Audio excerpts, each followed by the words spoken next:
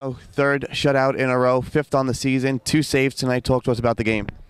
Again, our defense played extremely well. You know, we very sharp in the back, and what made us so dangerous offensively is that when they play the ball over the top like so many teams do, we can control it and then start our offense, but not just heading it out. So we just played great today.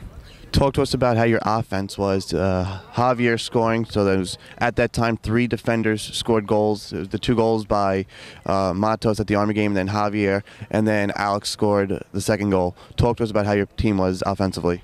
Well, Javi's been looking for a goal off his head. I think he hit a few posts this year, but you know, they're both very good in the air, and Alex did a great job finishing. That was just it was class all the way. Now your 5th shutout on the season. You're probably up there in the NCAAs. Is it more your defense helping you out, or you're just seeing everything and nothing's going to get past you?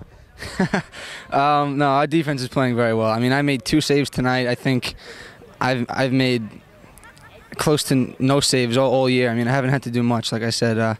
So I'm just trying to stay, consistent, stay sharp, and like the guys in front of me are doing very well.